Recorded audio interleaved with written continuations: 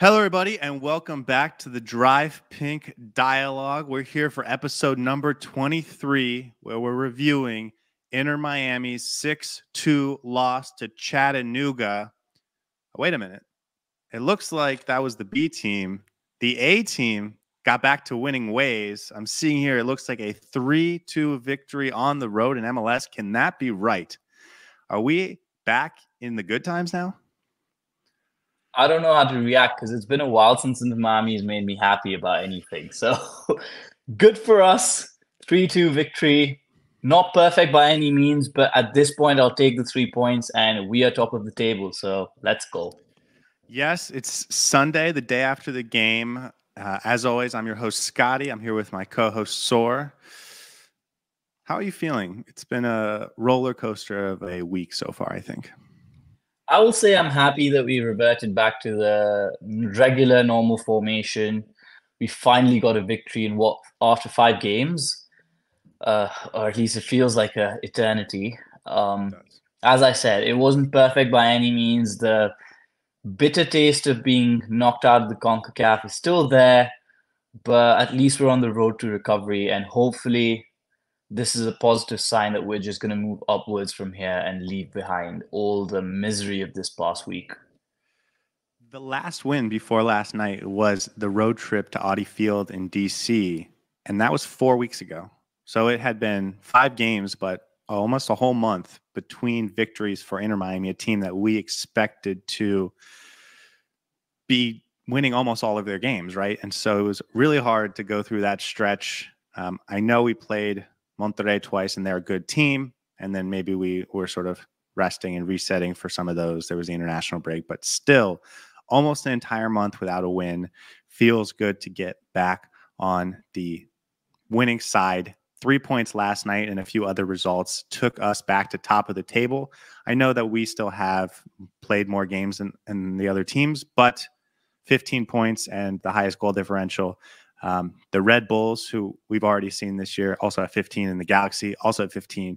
So, we played Galaxy pretty tough on the road. It feels like a much better picture looking at the table than it did a week ago, for sure. Yeah, some positivity to take into the next week. And all we can ask right now is just win our games, get the points on the board, and hopefully the vibes change. The players start believing in themselves, and we can put on a good run going on from here because God knows we'll need it from now on. Yes. Let's spend a little bit more time talking about the lineup and our pregame thoughts because we didn't do a pregame show. We got the lineup about an hour before kickoff. It didn't, they didn't give us the formation like they normally do, but it did seem like it was going to be a 4-3-3, 4-4-2, 4-2-3-1, but a four in the back system, something that I think we both wanted. What was your initial thought when you saw the lineup? I was a bit disappointed in Tata for not being more experimental because I think, and looking at the way the team played, we need a few players to rest now. It's high time that you give Gressel a game off. Jordi Alba, with having played 2 intense games, we saw what happened with his injury.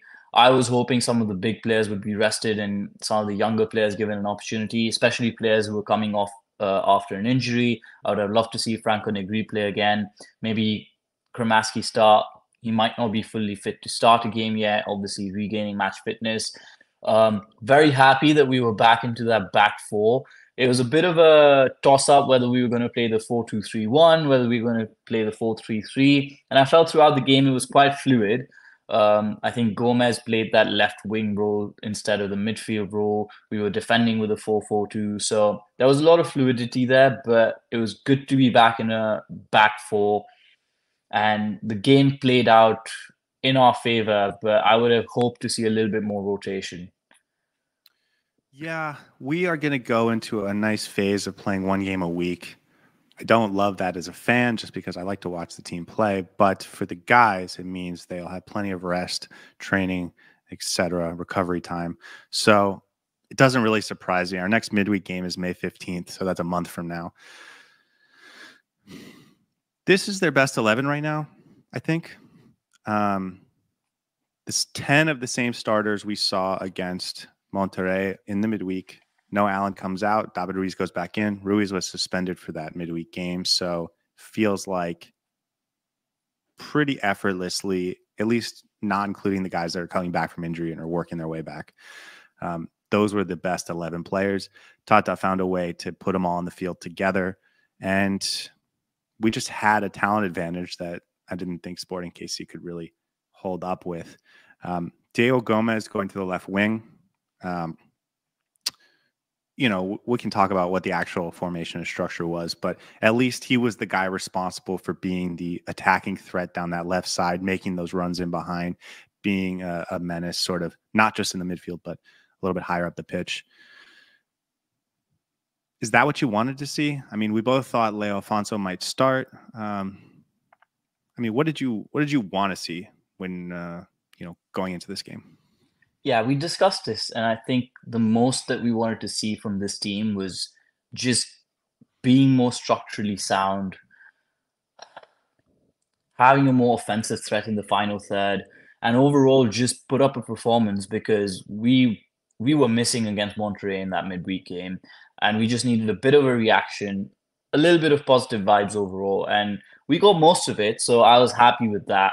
And I think Gómez on the left wing side might be a bit of a revelation going forward. I know he played in that position for Paraguay in the pre-Olympics, but Tata prefers him in that midfield. But while Robert Taylor is away, I think Gómez on that left wing might actually be a really good solution to our issues on that side of the pitch. I don't know if that's his best position. He played there in the preseason for a little bit, which wasn't the best. I think he was a lot better when he was playing in the midfield, but I think he's just gained a level of confidence now that he is making an influence on whichever part of the field he's put in. So it'll be good to have that weapon going forward with Kramaski back as well. I think there's going to be a few midfield changes that we're going to see, with perhaps Gómez playing further up top. Yeah, I am so very confident that we are going to talk about Diego Gómez at some point later on in this episode, but I agree with you. The thing he was missing last year was that precision on the final pass or on the shot. And he's been excellent at that this year. And so while I think your ideal lineup still has him in the midfield, because he's so unbelievably disruptive, and it's really awesome. When you don't have Robert Taylor and your options are playing a back five or playing Diego Gómez in a front three, definitely give me Diego Gómez up there every single game. And until Robert Taylor comes back, I would like to see that, as long as we have enough midfielders. There was not a great game from the back line, not a great game from the front two in terms of Messi and Suarez. Not a great game from the midfield with Busquets and Julian Gressel. And I'm speaking about in the Monterrey game. But they all get the start. Does this tell you anything about Tata? Like, what is the psychology of this decision where you get run off the field, or at least, listen, they capitulated against Monterrey in that second half. And yet he just ran out these same players. So to me, that tells me he doesn't blame the players for that performance. And I think I tend to agree with that. But what does that say to you? Yeah, I think Tata's shown that he likes to be consistent in his team selections. And unless there's an absolute necessity to make a change, he'll probably play the same preferred 11 that he has. And I'm not sure whether that's him taking responsibility for that game against Monterrey, but he knew that he needed a result in this game. And if Inter Miami even drew the game, or worst case situation lost the game, that fans would be up in arms and he would be under a lot of pressure. And he knew he needed a win. He knew he needed a reaction from his players. And I think his thinking was mostly, these are the set of players that are going to go and get me the result. And I agree with you in the sense that this was potentially a sign that he didn't necessarily blame the players themselves for the result against Monterrey. And he tweaked a few things around, but for him, I think the personnel was the one that was going to get him the result, and he went with his best possible 11. We promised on our last episode that we would spend a whole segment talking about just Tata Martino's decisions in this game, and so we will. So maybe we should just get right into the scoring and the action, because we're going to talk about SKC. We're going to talk about what the team did right and wrong. We're going to give out some awards, as always. But we're going to try and do it on a little bit of a condensed schedule today, just because we all got things to do. So let's get right into it. Eric Tommy, their right winger, first goal in the 6th minute. Cello Wiegand has a really bad turnover. And because it's not just a bad turnover, but a bad turnover in a bad spot, they have a 4-on-3 advantage. The ball finds itself to Eric Tommy, who sort of at the edge of the box has really nice placement on a shot. I never saw a really great angle if Callender could have made a play on it, but it didn't seem like it. And it was just sort of this thing where you have 3 defenders back there trying to guard 4 people, and it just wasn't going to work. And they made us pay by not missing the shot, not getting, taking a bad touch or whatever. They just made it happen. Any thoughts? I mean, Cello was not great in this game, and I think this was disappointing because he wasn't great in the Monterrey game, and that seemed to have continued into this one. I think he started off really poorly. I think the team started off really poorly. It seemed like we had a bit of a hangover from the Monterrey game, and I was ready to be in for a long night again. KC started with a high press, high intensity, got us to turn over the ball. I think Cello Wiegand, I don't know what he was thinking in that particular play, just running back towards his goal, gets pushed off, looks for a foul. I think it was too soft, gives them an opportunity to make a play. And Tommy with a bit of a weird looping sort of a shot that just popped into the corner. And my initial reaction was, why isn't Ray Callender doing better on this? I saw the replays and it was a little bit away from him, so he technically couldn't have done much. But it was a bit of a shock to start with. Again, Inter Miami on the back foot to begin. Not a great start overall. And it felt to me like it was a little bit of a shock because, Cello, just like the first minute and a half, Inter Miami had a nice play where they found Cello down the right wing and he puts a cross in, and he doesn't find someone at the end of the play. But it felt like Inter Miami was going to take the game to them right away. And then here we are 3 or 4 minutes later, and all of a sudden Inter Miami's losing. This does seem to be a theme for them when they go on the road to give up an early goal. That's maybe a conversation for another day. But moving forward, it didn't take that long for Inter Miami to get back into it. They were seemingly really slow for the first 15 or so minutes. I thought they really struggled to get the ball past the midfield. But eventually the goal comes. Toto Aviles just plays the ball right through Cello Wiegand to Gressel. Gressel pops it off to Lionel Messi, and Messi sees Diego Gómez making the run, makes a beautiful through ball beyond the defense. Diego Gómez takes the first time, and it's even at 1. And to me, this was like the turning point in the game where Inter Miami was just going to win from there. Talk to me about that play. 2 things, I think. First of all, the only player on that pitch who can see that pass is Messi and execute it to perfection. He saw Diego Gómez's run coming in even before anybody else around him did. I thought he was going to pop it into Luis Suarez, who was also in a bit of a free position, but what a fantastic pass. Beautiful assist. And then the second part was Diego Gómez's run. I think if he's playing that left wing position, he's going to have to continue to do those runs that Robert Taylor is so apt at doing. And I was really happy to see that Diego Gómez was making those runs from the wing to the center and giving those options to the number 10 to try and put in some of the balls. Great finish as well. Took a little bit of a deflection of the keeper's foot, but fantastic finish, fantastic goal, great reaction. Yeah, we're going to talk about Diego Gómez, so I will keep this short, but I wanted to just talk about the run he made because I went back and watched it. It's a long 25, 30-yard run, and he, as soon as Julian Gressel gets the ball and pops it towards Messi, so before Messi even gets on the ball, he's not even 100% sure if this is an accurate pass to Messi, but as soon as the ball comes in Messi's direction, Diego Gómez makes the run, and you're right, only Lionel Messi sees that ball and can make that placement and with the perfect touch and all that stuff. And so this was like one of those moments where it's a reminder that other MLS teams can't really do that because they don't have a player that they trust like that. And everyone around them doesn't have a player that they trust like they don't make those runs because they don't have a player that they feel is going to get that to them consistently. And we do. And of course, Lionel Messi's awesome. So I don't know how much more needs to be said about that, but I wanted to give kudos to Diego Gómez, not just for the finish, but for just making that really smart run, I thought. Um, anything else in that first half that you felt was noteworthy? I was disappointed that not disappointed, but just I think resigned to the fact that some of the errors that we've been making throughout this season in the last few games continue to persist. Conceding that first goal, being sloppy in the passing, not being very press resistant, losing the ball in difficult positions. That creates our own problems. And I think at points, Inter Miami is its own worst enemy because this is a KC team that we should be dispatching with ease. And to go in 1-1 was thankfully it wasn't 1-0, and we did go in at level at the halftime. But I felt like it was just us creating the problems for ourselves, and KC didn't necessarily have that much of a threat on us. And on the day that we play our best football, we would be able to dispatch this team very easily.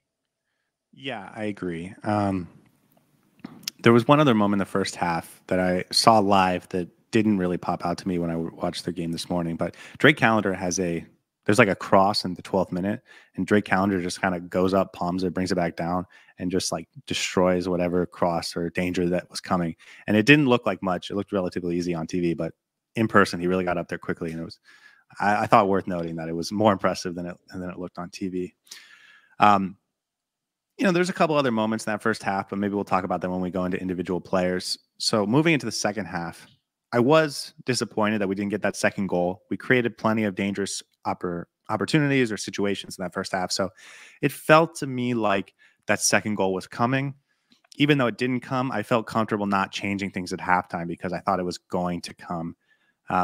And it does in the 51st minute. Lionel Messi with just a ridiculous goal.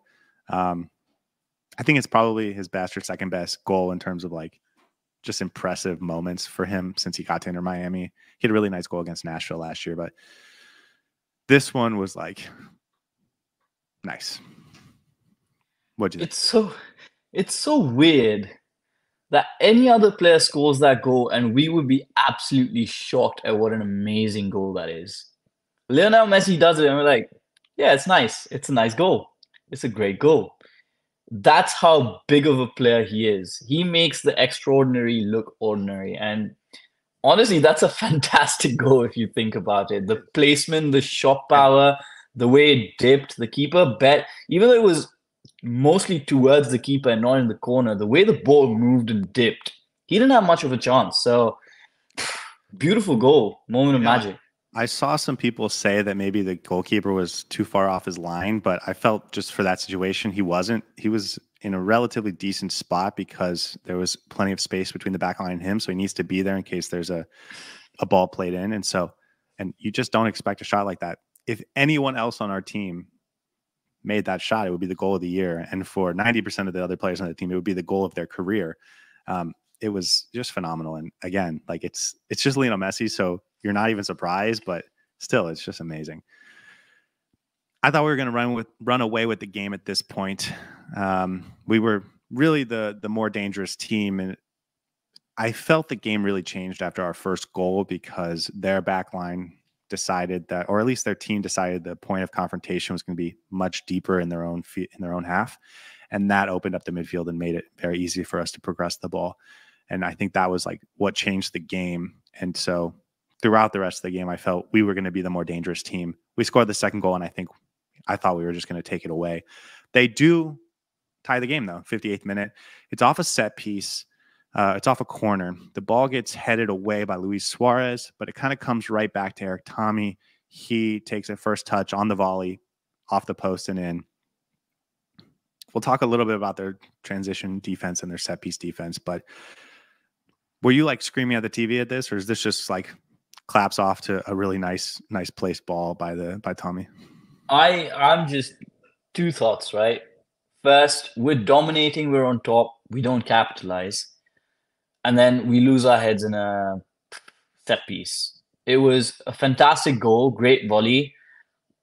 I thought Calendar could have maybe done better. I don't know. It was just one of those things where you're just left to wonder whether either the defender could have been a little bit more close to Tommy, or Calendar could have maybe done better, but yeah, I'm it's wishful thinking, right? It was a great goal. Unfortunate to concede when we were on top of the game, and it felt like a bit of a pendulum shift. Thankfully, not too much, but we always have these moments where we sort of lose concentration and just concede these weird chances, whether off set pieces or whether in game, and it just annoys me a lot. Here's what I'll say about that. I disagree with some of these comments. I didn't think that was a savable. I mean, that was a really nice placement. I thought Calendar, who's on the other side of the goal when he's trying to defend the cross in, the corner in, has to come across his goal and he's in fine position. The ball just hits the 1 inch spot that it could have and to still rattle in. Just well placed by Tommy. A lucky shot for sure, but well placed. So kudos to him because he did that twice. And unlike the first one where I didn't think we got a great replay angle to see what Calendar maybe would have been able to do, this one I felt was just not. I couldn't expect any goalkeeper to make that save. But I think for the defense in general, seeing that Tommy's free on that on the edge of the box, I would expect somebody to go up to him to try and prevent that. If you watched again, Julian Gressel's there. And it's like, this is what I'm saying. It has to be perfect because there's maybe 6 inches between Julian Gressel and like the end, the goalpost, and he has to put it right there in order to get a goal. So Gressel wasn't on him like maybe he could have been, but he was still in between him and the goal, and he made it a much more difficult shot. But credit to Tommy for putting it there. That was the 58th minute. It's tied at 2-2. At that point, I go to the kid next to me who's an Inter Miami fan, and I asked him, how you feeling? And he said, I think Inter Miami's going to win. And I said, I agree. And it comes in the 71st minute. Diego Gómez, they try and play out from the back. Melia puts the ball to Jake Davis. Diego Gómez presses him hard, gets the turnover, is on the baseline, driving forward, cross to below, and perfectly, like the perfect power on his cross to Luis Suarez, who puts in the back of the net. Inter Miami goes up 3-2. Thoughts on this goal? Beautifully done again, single-handedly changing the game. Diego Gómez, hats off, take a bow, son, because presses really well, wins the ball cleanly, does the hard part, but then goes on and delivers the perfect cross on a plate to Luis Suarez, who, of course, the striker that he is in the right position. The most beautiful part about that cross was that the defender was there, but the cross was so good that the defender could do nothing, and it just landed straight. Perfect. It was perfect. Perfectly weighted, perfectly placed. All Suarez had to do was just tap it in. Beautiful. And also, beautiful goal. It was not a trivella, but it was with the toe of his foot. It wasn't like he had the perfect body placement and everything to get a perfect pass off. Really well placed, and it's just the kind of thing that last year he didn't have even close. He would have like crossed that into the side netting type of player last year. Now he's putting it not just in the right spot, but with the right touch. Like I said, we'll talk about Gómez more, I'm sure. And that's it, man. We will get into Tata and we'll talk about some of the subs because I want to talk about how they saw this game out and how that sort of manifested, because last week against Colorado, they weren't able to do that. And I think they did that much better in this game. But I kind of want to save that for when we talk about Tata. So any other moments in this game that you wanted to touch on that wouldn't go fitting with our awards or our conversation about Tata and the tactics? I think I'd like to commend the defensive structure. I think we were well settled into that 4-4-2. And as I said, KC didn't necessarily have too much threat apart from the chances that we let them have. So other than all the opportunities that we let them create by losing the ball in dangerous positions, if we had been a little bit more clinical in our passing and with how we were playing from the back, I think we could have shut down this KC attack completely and utterly. So I think we created our own problems, but in the 4-4-2 defensive structure, we looked decent. And I think that's the way we need to go forward to try and prevent those offensive transitions, because we look a lot better when we are in that 4-4-2 defensive structure. Yeah, just having four in the back keeps it easy in terms of the responsibility of the two center backs. And that, I mean, that's one of my biggest gripes about the back three is you spread the three center backs out way too far, and then whose responsibility it is to cover the center becomes a little bit more confusing, and it takes a little bit more individual talent. And so having two center backs know they have to stay tight and have to stay disciplined in the middle of the field really just makes it easier for them. And then yes, you force your fullbacks to get back, but they also know they have to do it. And so it just makes it easier, I think, mentally and better structurally. Let's spend a few minutes talking about KC. I did think they were excellent. I think I kind of like their 1-2 punch of Alan Pulido and William Agata because they have really good athleticism and power in Agata, and then Pulido's a smart player. And so I can see how those two are really dangerous. And I didn't think they were like an excellent team like we saw with maybe the LA Galaxy in terms of the firepower, but they've scored a lot of goals, and you can see how maybe they do that. Even if it wasn't consistently dangerous in this game, they still put up 2 goals. And so that's going to help you be very successful. Yeah, I think they'll be a decent team. I don't think they're a phenomenal team. They've got Agata was creating a bit of an issue for our backline, and we needed to be in our top game to try and stop him. He was making runs in behind. I think there was one run in the first half where Aviles had to track back and basically put in a tackle to stop the goal. And again, Pulido as the number 10 played well, but yeah, they were good. They were good, not great. I hear what you're saying about those balls over the top, but this is another reason why I think the back four is so much better because the 2 center backs play centrally, and then they don't give that inside leverage. So even if you do get the ball over their heads, they're forcing well, it was Agata in this case to go wide to collect the ball. Then he had to either, there was no one making runs, or he had to try and hold up the ball to wait for his teammates to come. And he wasn't allowed to be put in a position where he could be individually dangerous off of one touch. And that's not always the case when we're in the back three, because the opposing team can get inside leverage, and then you have a corridor towards goal, and that can be really dangerous. The other player I want to mention for them, and I think this really helped Miami, was Jake Davis, their right back, who was playing, on that side of the pitch with Diego Gómez and Jordi Alba. And I think maybe he's a solid player going forward, good on the ball, but he was really struggling to be in the right position in this game. I think he found himself, Diego Gómez was pulling back into the midfield, and he wasn't sure if he should go over them. Diego Gómez was cutting inside, staying wide. Jordi Alba was making overlapping runs. He was kind of struggling to find himself in good positions. And I think that was really one of the keys that opened up this game for Miami. Jordi Alba was really good down that left side, especially in the first half. And so I wanted to point that out because we've talked about how the best way to defend this Inter Miami team is to stay tight and stay really disciplined. And I feel like he was not staying disciplined and not staying well structured. So I wanted to point that out. Yeah, but I think I agree with you. Jordi Alba had a really good game first half and second half as well. I think he was really good. But that interplay between Gómez and Jordi Alba worked a lot better than the left side has been working in the past few games. I think Gómez, with his ability to play in the midfield and with his ability to make the runs as well, was doing sort of everything on that left side, which really affects how the right back would like to track him. And if he pulls off with Diego Gómez into the midfield, he leaves an entire space open for Jordi Alba to exploit and run in behind, which Jordi Alba was doing really, really well. And there were plenty of chances for him to just get in behind that KC defense, because that right side was completely open for them because of how menacing Gómez was. So I think that combination worked really, really well in this game. Yeah, I think we've seen some things that we like from Leo Alfonso. Works hard, has some athleticism, but there's a big difference between him and a guy like Robert Taylor or a guy like Diego Gómez, as we saw last night, where they just have so many more facets to their game. They're so much more dangerous in the final third.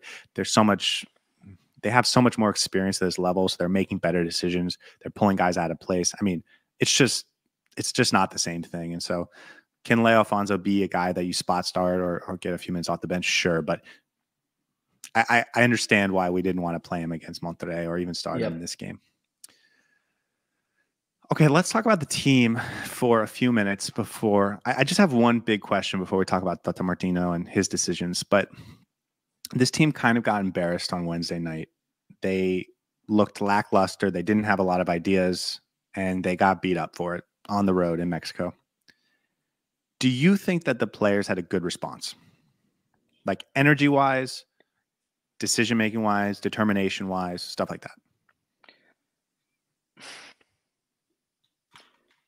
Yes. I'm not sure. I haven't thought about this enough because I feel this game didn't necessarily change my opinion of how the season has gone so far. I didn't come out of this game thinking, oh, everything's okay. And I didn't expect to come out of this game thinking that everything's now, rectified and we're playing our best football, whatever.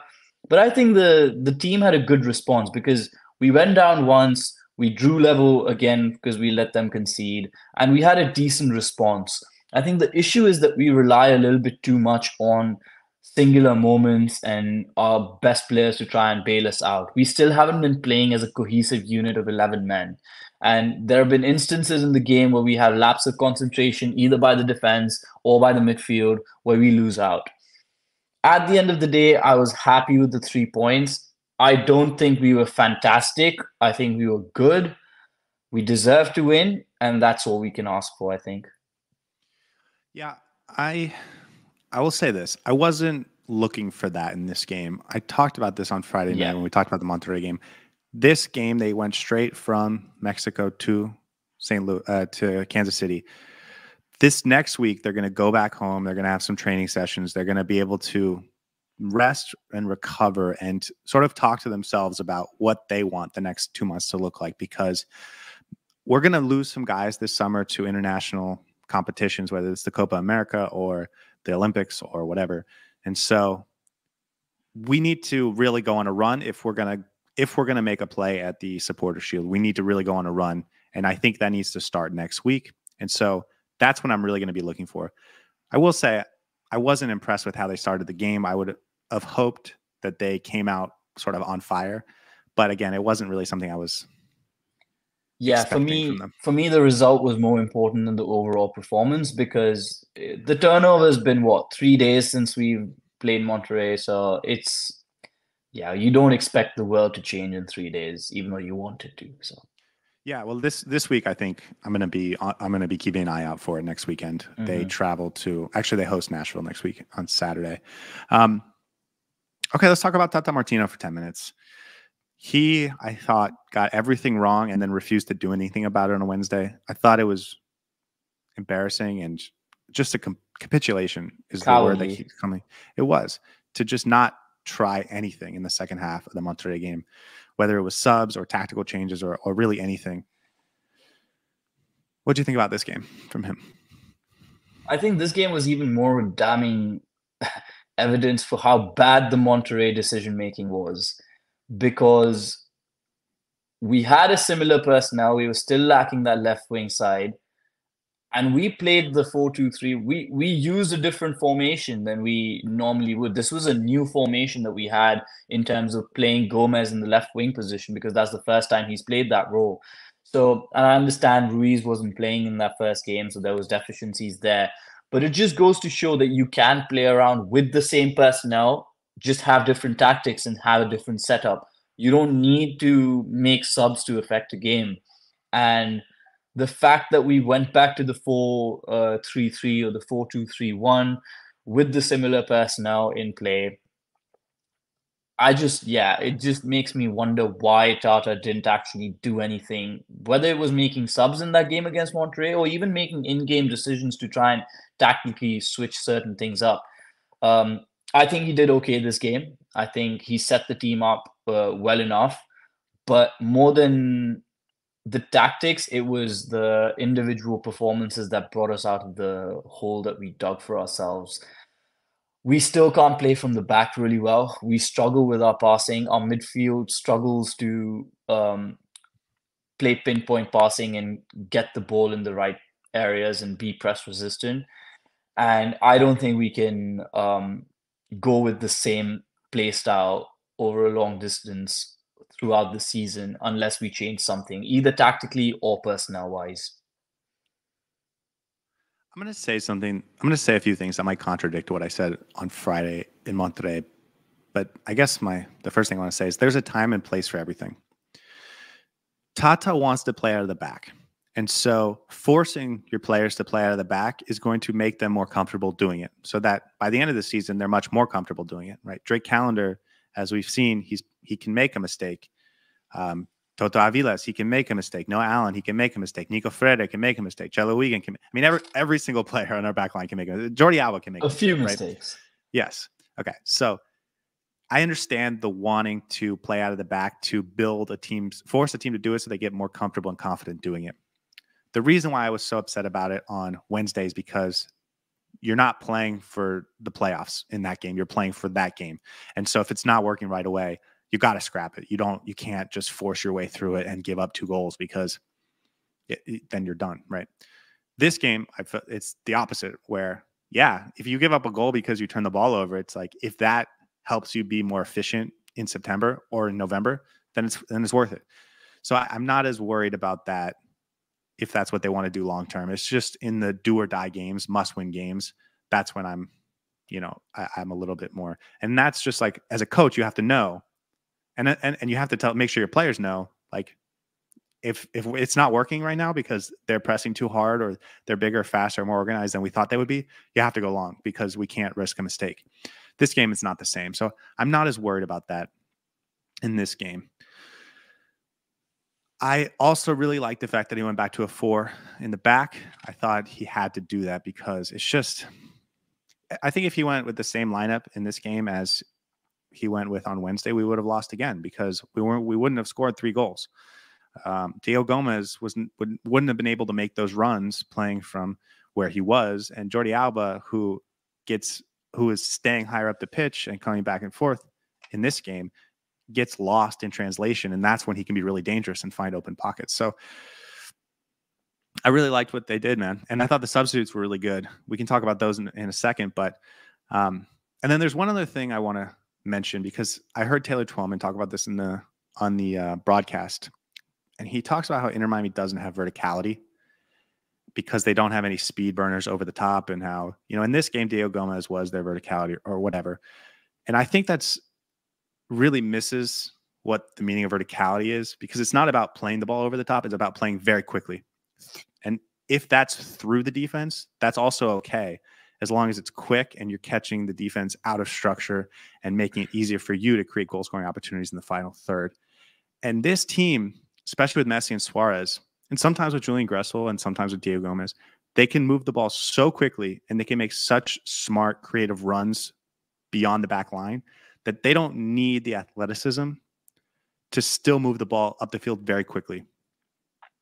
And that's what we saw in this game, I think, when we had some opportunities to move really quickly because we have Lionel Messi. And it's really just because Lionel Messi and sometimes Luis Suarez, we can move the ball so fast that the defense doesn't get settled in.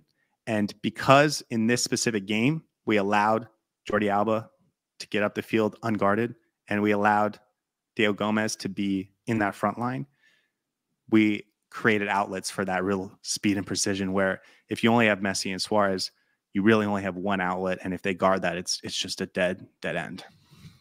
Yeah, I think to your point about verticality specifically, and I've noticed this a lot in the MLS, I think the term verticality and its implications are used imperfectly in the MLS, especially by the commentators. I've never heard the word verticality even being referenced once in a Premier League game or a La Liga game, and I think the MLS understanding, or what Taylor Twellman specifically thinks of verticality, is having players run in behind and having players make those forward runs from behind the defenders and try and offer a vertical option there. I think it's not just that; it's also the fact that you make line-breaking passes. So, of course, the pitch is divided horizontally like this, right? So you can have either players running down vertical to try and create that vertical threat, or you play vertically by making those line-breaking passes, which Lionel Messi, Luis Suarez, Jordi Alba, and even Sergio Busquets know how well to do. So it's not just about the players being a vertical threat. You can move the ball in a vertical manner as well to create those line-breaking options to try and move the ball faster. And I think Inter Miami, while may not have that level of vertical personnel who likes to run in behind the defense or run in through the opposition, we do still make those line breaking passes, which are the vertical threat that we create. And that's how we create our vertical threat. So, yeah, I completely agree with your point there. And having players of Lionel Messi's caliber and Luis Suarez and Jordi Alba allows us to create that vertical threat by moving the ball in a line breaking manner. And listen, it's more nuanced than that. It's not just making a line breaking pass from one line to the next. It's doing it with quickness. It's getting smart runs that get your player with the ball in between the back line and the goalkeeper. But it's just that we have guys that make really smart runs, and we have players that can play those passes that most players just can't because they have that vision and they can do it really quickly. That creates this sort of verticality to our game that doesn't require playing long balls over the top like so many teams rely on. So okay. So that brings me to a point. I wanted to establish that Lionel Messi is so dangerous that the opposing back line is afraid to get beat by him. And so they stay farther back because they don't want to get embarrassed. And I understand that, and that's human.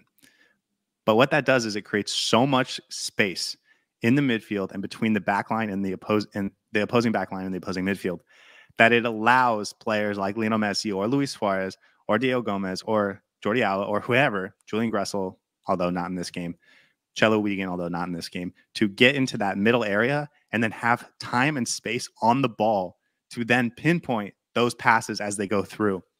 And so I think this is like the thing about Lionel Messi, that he scares opposing back lines into creating more space between the front and back line and the midfield and the back line. And then that space creates the time and the time he needs or any other player needs to really be dangerous offensively. And because we have the verticality, we make those good runs. That's how we create so many dangerous opportunities, whether it's down the left side with Jordi Alba, whether it's through the middle because Luis Suarez or Diego Gómez makes a really nice run, or Robert Taylor, or it's down the right side where Julian Gress will find someone making a sort of a lateral run, and then puts it in behind the defense. It creates a lot of options. And so that to me is what we create when we go on this 4-3-3 with Messi in that right wing spot. And it worked really well tonight.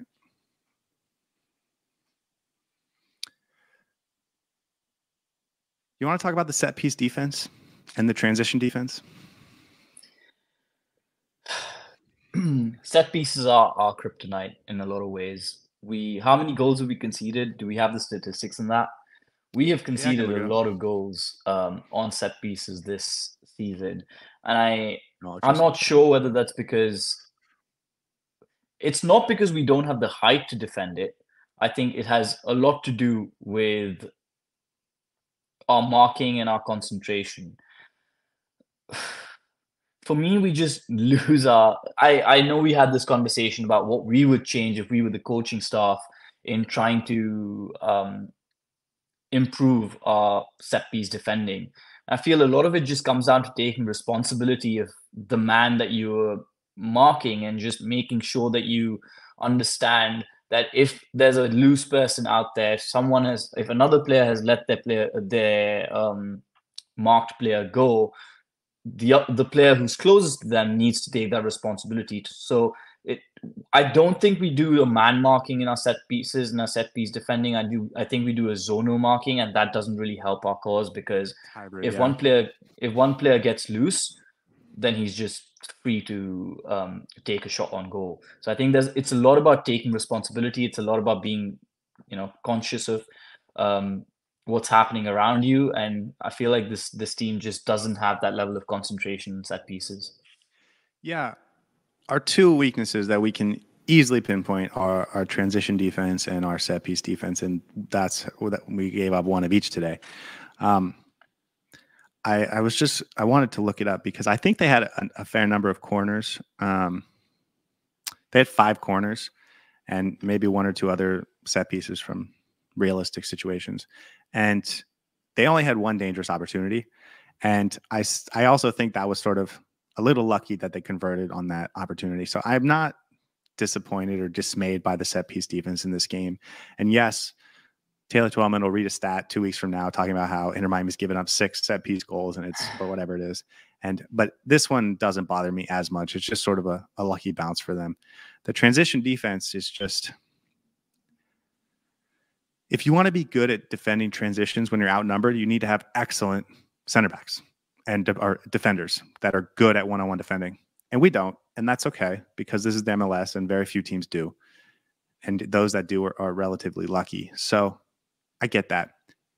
The way to stop it is to stop turning the ball over in dangerous situations. And we saw Chelo Wiegand turn the ball over in a really dangerous situation, and we got punished for it. So it's lucky that we were able to score 3 goals and get 3 points. And so we don't have to like dwell on that, because that could have been really bad if we don't win this game. But yeah, Anton makes a good point. We do give up a lot of corners, which maybe is another problem that we need to look at. And I think that those two are interlinked, right? So we give the ball away in dangerous situations. We leave ourselves exposed on the transition, and that creates a lot of chances, which leads to a lot of corners, because then Greg Callender is forced to make saves, or the defense is forced to make blocks, and that just leads to a lot more opportunities, whether it's through open play or in the corners as well.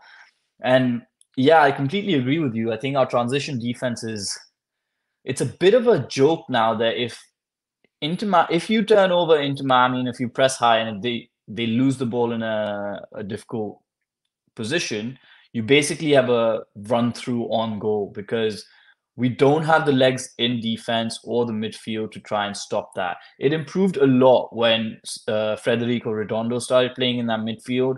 I think his positioning and his ability to be that defensive buffer before the back line really helped stop some of those defensive transitions.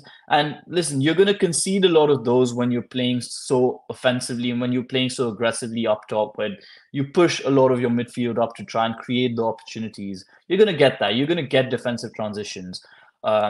But we need to start figuring out how we're going to plug those gaps with a lack of a pacey defender and then a lack of a midfielder or a defensive midfielder who's going to be able to sit in front of that defense to stop those transitions.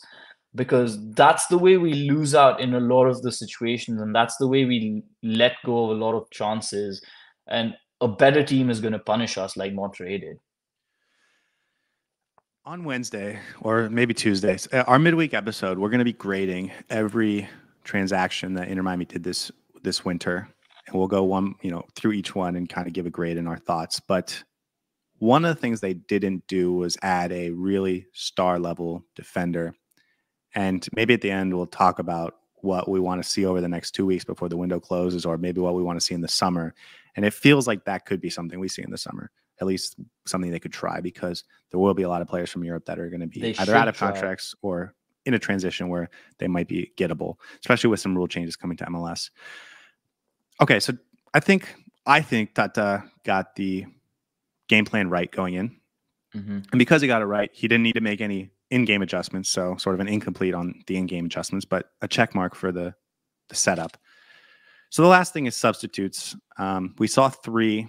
Julian Gressel came off in the 67th minute. Benjamin Cremaschi came on. I don't know if you have an award for him later, but I thought he was good. Man. I do. Okay, so then we'll just hold off on that one. But yeah, I thought Gressel was not good, and I think he had to come off. And Cremaschi, we want to see Cremaschi, and he's getting healthy, and he needs minutes, and so I thought that was the right decision. Jordi Alba comes off in the 78th minute because he's hurt, so his options were Franco Negri or Noah Allen, and he puts in Negri. I think that's the right choice. And then the last one I do want to talk about, because I think it made a serious difference, was taking Diego Gómez off in the 93rd minute and bringing on Yannick Bright. We talked about last weekend when they played Colorado how they didn't see the game out at the end. They were just playing offensively, trying to get that third goal, and they never switched it back to just seeing out the game with a 2-1 lead. And then they got hurt and punished in transition, and they lose 2 points because of it.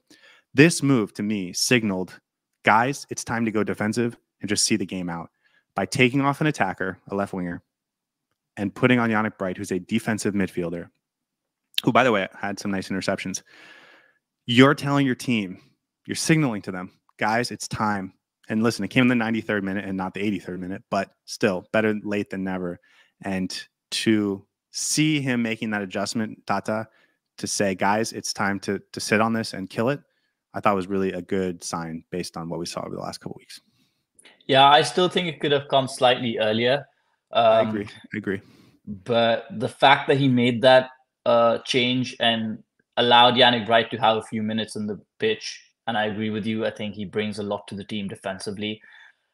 I would like to see him start a couple of games in the next few weeks, just to see how our team reacts when he's on the pitch. But yeah, overall, I think I would give Tata a 7 out of 10.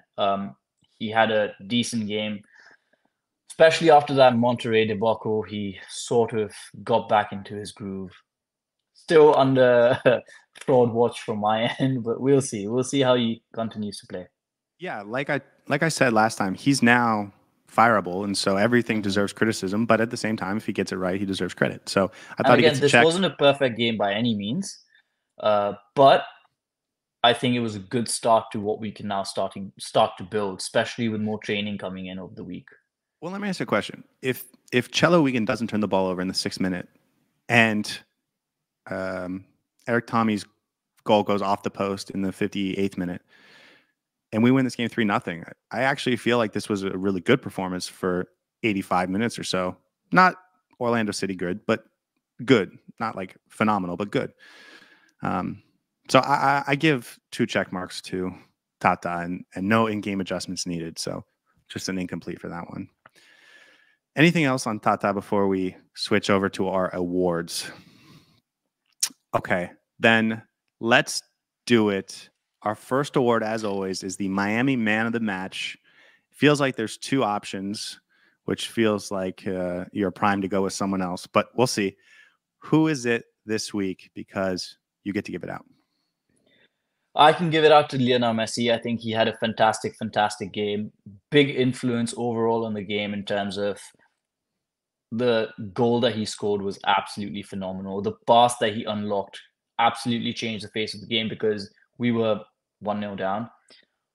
But I'm going to give it to Diego Gómez because I think he was just as good as Lionel Messi in terms of his impact on this team and this game. The first goal, he made that run. If he doesn't make that run, that pass doesn't come through. He had a fantastic shot. I don't think the keeper could have saved that. Definitely deserved that first goal.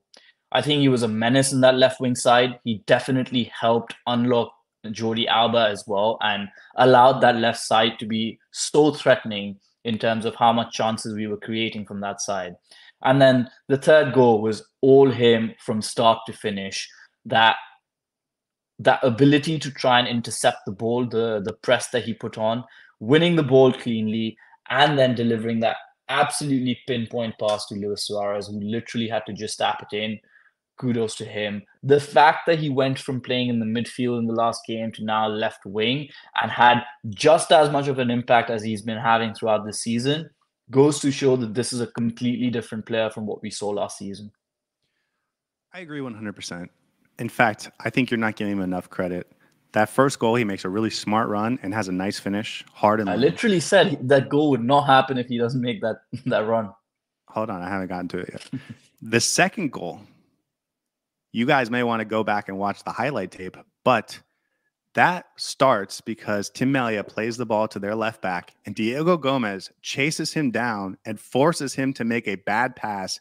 He passes it right to Sergio Busquets, who makes a dump off to David Ruiz, who makes the dump off to Lionel Messi, who then scores. That turnover is caused by Diego Gómez. So that second goal also gets some credit going. I mean, don't get me wrong, Messi with a great finish, but Diego Gómez gets some credit for creating that possession because just all-out effort on the other side of the field. He's just chasing the ball down and making it difficult. And we've talked about how he's a menace, but that was just another example, and it turned into a goal. And then the third goal, it's just individual freakishness because he creates the turnover and then he puts a pinpoint cross. Not, he doesn't get the side of his foot. He has to hit it with his toe. It's the perfect placement and power and everything. Steve Munoz makes a good point that he did play a little bit in the left wing last year, and he played in the midfield. He wasn't a starter for this team last year. the midfield was Kramaski, it was Dixon Arroyo, and it was Sergio Busquets at the end of the year. And the left winger was Robert Taylor. And that was like Diego Gómez was a bench player. And one of the reasons is because when he did start, he lacked clinicalness. I don't know if that's a word, but he lacked that final touch, whether it was a shot or a pass. And I've said this so many times that the thing for him this year was to be clinical. But I remember last season, if he had that opportunity for the third goal and he was trying to make a cross into Luis Suarez, he would have kicked the ball straight into the side of the net. And that first goal, he would have put that ball 3 yards wide because he just didn't have that precision in that final moment. And now that he has it, he is a phenomenal player. Last year, he also was a little bit of a hothead running into players. He still gets yellow cards, but it's more strategic and it's more controlled. He was sort of playing with his pants on fire last year. So he's really calmed down in the midfield and made smarter decisions with the same energy and physicality and athleticism. And then also that final pass, that final product it's just a night and day. He's just so much better than last season. So I agree with you, man of the match, and he was really good. He's playing very mature football, which is fantastic to see. Okay, our second award goes to the player that's not doing the right thing. We call it the heron that flew north. Florida herons, they don't fly north, and most birds don't. And so if you're doing that, you're doing the wrong thing. And it comes to me to give it out for this game, and I am giving it to Julian Gressel. I didn't think he was very good. I thought he had a lot of turnovers. I thought that he was not just our worst player, but we had 2 players I thought weren't great, but I thought he was really bad. And he had a lot of turnovers. And when he got subbed out, he looked at Tata like, me? You're taking me out? Like he was surprised. And that surprised me too, because I thought throughout the game he had really bad touches, a lot of turnovers, not in the right space at the right time. And so if you're playing in that midfield spot, we talked about our transition defense. You can't be turning the ball over like that. And so Julian Gressel. 100% agree with you. I had an award ready for him in case you didn't give him the Heron that Flew North award. He's been run into the ground, man. He's played, 20 games consecutively. And as the games have gone on, he's become less and less effective to the point that now I think he's a bit of a detriment in that combination with Sergio Busquets. His game has slowed down considerably. Whenever he gets the ball, we like to play quick passes. I think he stops us from doing that because he likes to take a touch on the ball. Or in recent games, at least, that's what I'm seeing from him. He likes to take his touch. He likes to be a little bit more, I don't want to say ball hogging, but he wants to keep hold of the ball before he lets go of it. He takes a lot of time in making things happen. And that hurts this team because we like to play on quick passing, quick touches, one-touch passing, and he's been losing a lot of the ball. He hasn't been making the runs that are effective in behind. And one of his biggest qualities, which is putting balls into the box, I don't think I saw him do that once in this last game. He's not having a great time. Yeah, he's not having a great time. And I think he needs to be benched for at least the next couple of games before he's brought back into the full team fold. With Ben Kramaski coming back, with Yannick Bright in the wings, I think there's a good chance to say that he might be a bench option from now on. We keep saying that, and he keeps starting. So he's more resilient. I will say, watching him live, he looks a little bit more athletic than he looks on TV. And so I can see how a coach wouldn't notice that as much as we might on TV. Sergio Busquets is better than him. Diego Gómez is better than him. Kramaski and Ruiz are more athletic and I think can be more tactically flexible than him. Yannick Bright is just a different profile, but the thing he does well is better. And Federico Redondo, I think, is better than him. So I'm worried about Julian Gressel, and I'm worried about how Tata sees Julian Gressel, where he feels like this is a guy I convinced to come to Miami, and I have to play him because he's a guy I like, and he's a guy that's been with me for a long time, and I need to reward him coming to play for me by giving him playing time. And I agree with you. I think that there's a lot of midfield options that don't include Julian Gressel that might be better. And I'm worried that Tata is going to keep giving him minutes to prove to himself that he made the right decision bringing Julian Gressel, or to prove to Julian that, he's still one of the core players on this team. So I think we're going to get a lot more Julian Gressel, at least for the foreseeable future, at least until Redondo comes back. Yeah, I think we're going to see a lot of Julian Gressel this year. And I don't mind that necessarily. I do want to see him get a game off, because I agree with you. I think he's getting tired. And I think at least getting a game off would be helpful. We saw Toto Aviles get half a game off maybe a week or two ago. And I think that did him good. So yeah, I would like to see him get a game off. I would also say that he's not a big compliment to Cello Wiegand either. Those two have not been working really well together. And I know we discussed. I think it might just be because Gressel he needs to get a week or two off. And I think Cello is the kind of player who likes to play on the quick pace as well. And I don't think he's been able to make those overlapping runs when Gressel's on that right side of the pitch. Of course, he hasn't been great himself, so I don't want to take away any blame or put Gressel's blame on Wiegand, but I think those two haven't been the best in terms of their combination play. And it'll be interesting to see if Bernhard Kramaski comes into the right side of the midfield, how Wiegand reacts. But again, I just think Gressel's tired and he needs to have a few games off and maybe come off the bench.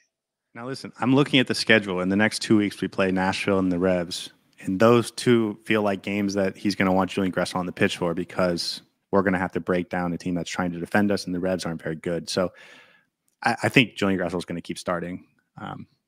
But I think today he was the worst player, or at least the player doing the wrong thing. Heron, that flew north. Julian Gressel. Okay, let's go to your first award. Keep it moving. What you got? I'm going to go with the Prince That Was Promised award. I think you can guess this pretty easily. Let me guess. This is Benjamin Kramaski. Yes, it is. Indeed, it is. Talk to me about him. His first 2 touches or game involvements almost led to a chance. Dude, I had flashbacks to the goal against the Red Bulls last year. That was wild. Yeah. But that's what makes me so excited about having him back. I think he's going to be a starter for this team as soon as he's fit enough to play. And I'm very excited to see what he brings to this midfield, because the issues that we're facing in defensive transition, the issues that we're facing in keeping the ball, he might be able to plug that up very quickly. I don't want to hype him up, because I feel like every time we hype up a player too much, he disappoints us, and then we're like, oh, damn, this didn't come through. But I think he's as much quality, if not better, than Diego Gómez. And just imagine having both of them in that midfield with Sergio Busquets sitting there. It's going to be phenomenal. And I can't wait to see that combination, especially with Redondo out. It's going to be absolutely fascinating how we, more than me expecting them to be good, I am waiting and anticipating to see how that midfield plays. But so important to have Benjamin Kramaski back. And I think he's going to do a world of wonder for this team. Well, I think as long as Robert Taylor's out, I think you just move Diego Gómez to that left wing spot, and then you can have Kramaski and Julian Gressel and Busquets in the same midfield, or you can. I mean, I feel like him and David Ruiz are in the same spot right now, and I think Kramaski is probably a step ahead, at least in terms of what he can do going forward. It was good to see him back. He made some dangerous plays. I thought after those first 5 or 7 minutes, he was trying to be a little more safe on the ball, which may have bothered me again on Wednesday when we needed to score. But in this game, I was totally fine with. But that's smart, right? You managed the game. Yeah. And so, yeah, dude, it was good to see him back. He looks athletic. He looks solid. And so I think we're going to get, I think we're going to get 8 to 10 goal contributions out of him this year. And, I'm excited to have him back. All right, your turn. Okay, I'm giving out the Rick James Award. Any guesses? No idea. You'll need to explain the award to me. I will say there's about 10 people I still want to talk about in this game, but one deserves to be talked about more than any other. The Rick James Award. Rick James is this pop star, singer, rock star, or whatever. He came out with the 1981 hit classic super freak. And that's my explanation. Any guesses? Lionel Messi. Of course, Lionel Messi. He had an assist. He had a world-class goal. Diego Gómez was phenomenal. But other than that, he was the man of the match. Dude, he's so good. And it's so great to have him back. He opens up the entire field. He can come back and organize. He can play on the front. I don't even know what else to say because he's so good. And I love it. Yeah, at this point, I don't even know if we should give awards to him, man. Like, he's just that good. He's way beyond anything we can assign to him. So, as I said, he changed the game in our favor. If we conceded another goal, I would have still been like, okay, Messi can bring this back for us. That one pass was so phenomenal. If any other player did it, we'd be drooling right now. But and that goal as well. So the fact that Messi does it day in, day out is absolutely ridiculous at this point. But yeah, easily could have been the man of the match as well if Diego Gómez didn't have that beast of a performance. That pass, it makes me think of Bryce Duke because Bryce Duke would make a pass that was like half as good as that, but still nice. And he would do that once a month, and we'd think, okay, this guy has something. And Lionel Messi does something twice as impressive every single game. He's back. He's healthy. He looks good. Hopefully he can just play week in and week out all the way up until Copa America. Not that he doesn't need to come off the bench sometimes or whatever, but he stays healthy up until Copa America. And so we get a nice 2-month run with him. I was never a Lionel Messi fan or Barcelona fan over the last 15 years. So I never saw him game in and game out until, or just game in and game out until he came here. And it's just, he had that 7-8 game stretch in the Leagues Cup where it was amazing, but then he was dealing with injuries and in and out of the lineup. And, he only played 3 or 4 games earlier this season before he started coming in that lineup. And so I just really want to see a nice long stretch of Lionel Messi week in and week out. Yep. Obviously. Hopefully we get that. Okay, let's hear your next award. The next award's the Traffic Cone Award. Does that go to Tota Aviles? Ooh, close. Nico Ferre.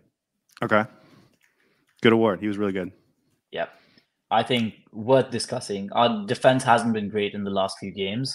And like a traffic cone, he placed himself in a position that did not allow a car to pass through. And by a car, I mean the KC offense. I think he was really good, man. I think he had some really good defensive play throughout. He was aerially very strong. And I think he deserves to be talked about in terms of keeping that scoreline to 3-2 and not more. Overall, I think despite the fact that we conceded 2 goals, I don't think KC had too much of a threat in their offense. And he had a good recovery run a few times. He was complementing Aviles really well. And the two of them, I think, partner up really well together. But I think he had a good game, especially after that Monterrey game was a bit of a disaster for our defense. But overall, I'm happy with his performance.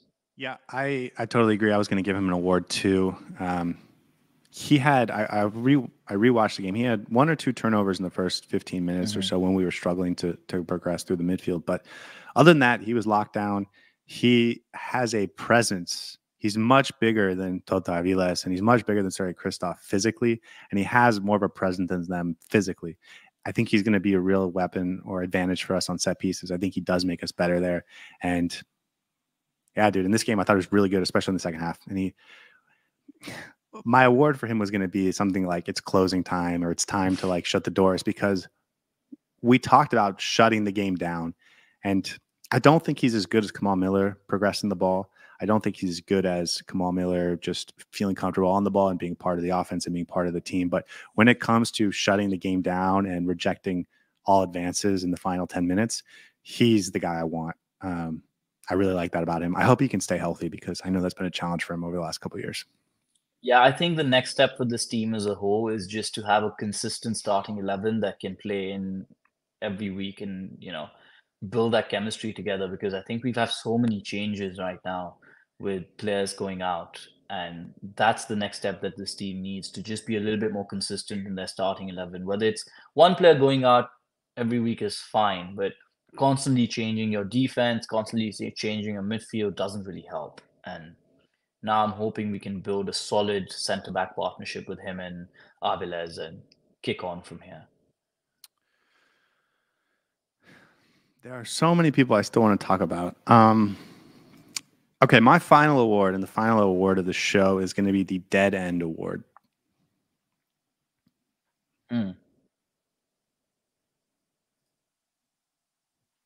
Is this Marcelo Wigan?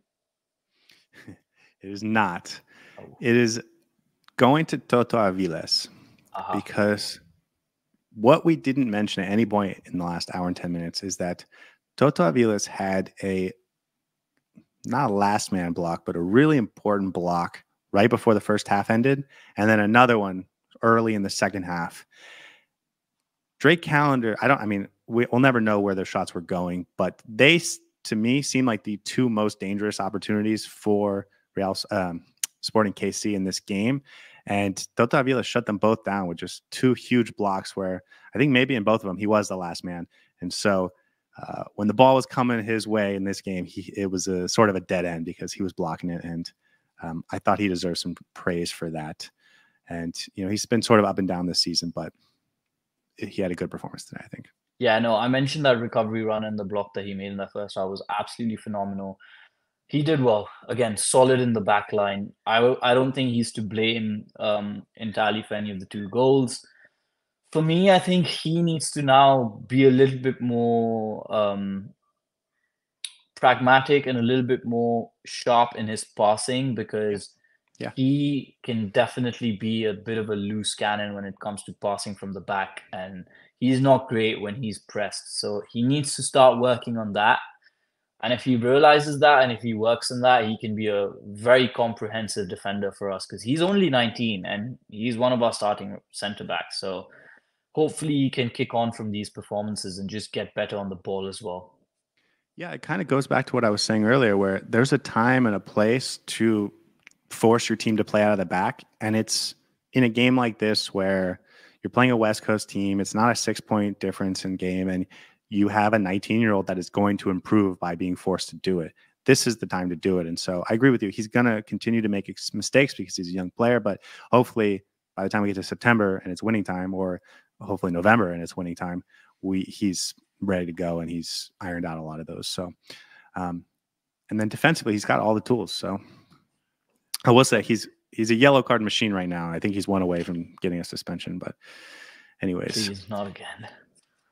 A couple other players I think had noteworthy performances. We don't have to give him an award or too much, but Cello Wiegand I thought really struggled.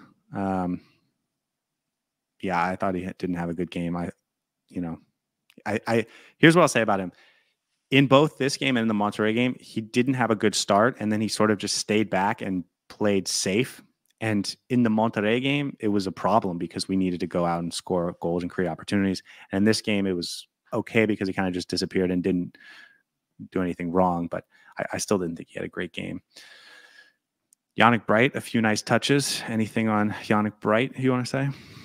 I think he now needs to get a little bit longer than just 5 minutes on the pitch towards the end of the game. I know Tata started him once this season already, but I think Tata needs to be a little bit more brave in his midfield composition because Gresso isn't working out and Tata needs to realize that. And hopefully with someone like a Yannick Bright, I think he can be like a direct replacement to Redondo, even though they're not same players. But at this point in time, with the way this roster has been structured, he can really help unlock Sergio Busquets by having that defensive presence in the midfield. So I would like to now see him, play next to Sergio Busquets and see what that does to Sergio Busquets' game, but also what impact Yannick Bright can have. But exciting prospect, really exciting prospect.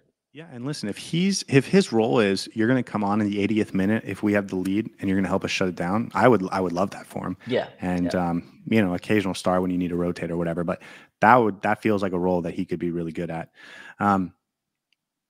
Franco Negri comes on for Jordi Alba and maybe we should talk about him for a minute because we don't know how serious Jordi Alba's injury is. But Negri's good, dude. He looks to me more athletic than he was last season. He looks in better shape, and he's still got the technical ability. And I think maybe he's going to play even better because he's got more talent around him that he can sort of combine with and stuff like that.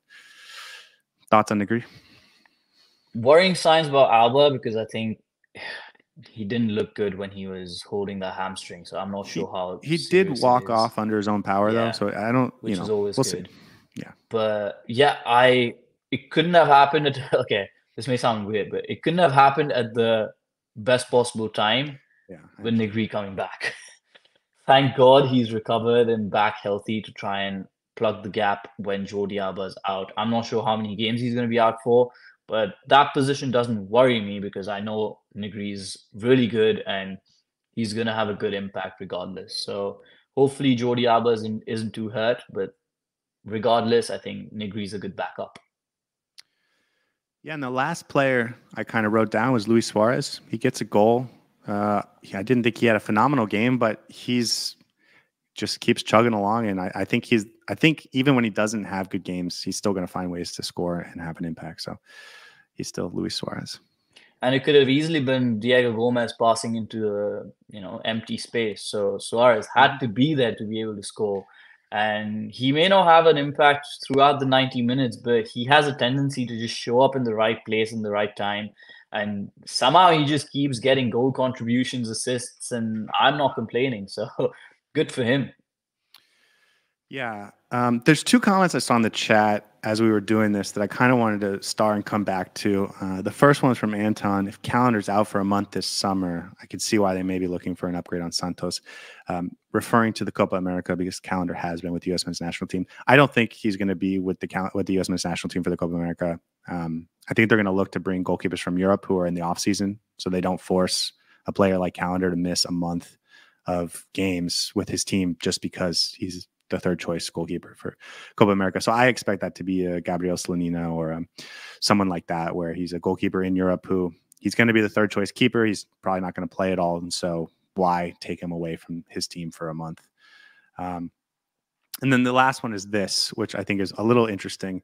Do you think that we're going to use that last international slot before April 23rd, which is the transfer deadline for the winter window? I think that's being prepared for the summer. Yeah, we've been connected with Matias Rojas for so long, and I do think we could use an attacker that I could see it being used on him if that settles itself in the next 2 weeks or next 9 days. But it feels like that's not going to settle itself. So I think they're just going to save it for the summer. They don't actually have a roster spot available for him, even though they have the international roster slot. So they have to move a player out anyways. I think we might get a clear out this summer if things don't change with how things have gone. So yeah, I don't think other than maybe Matias Rojas, we're going to use that spot. And I've heard a certain Neymar might be looking for a new team. So you never know.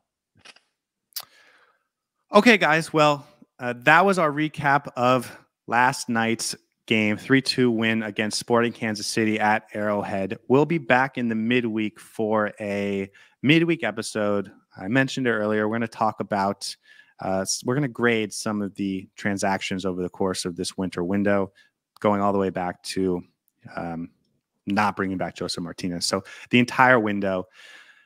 We have a video coming tomorrow. That's just a fun YouTube video. So I encourage you guys to check it out. It's just going to be about 10 minutes or so. And other than that, this was fun. Anything you want to say before we sign off, Saur? No, finally a win. Hopefully plenty more to come. And yeah, ends the weekend on a high. Yeah, let's have this be the first of many. Other than that, guys, it was a lot of fun, and we'll see you next time. Enjoy your week.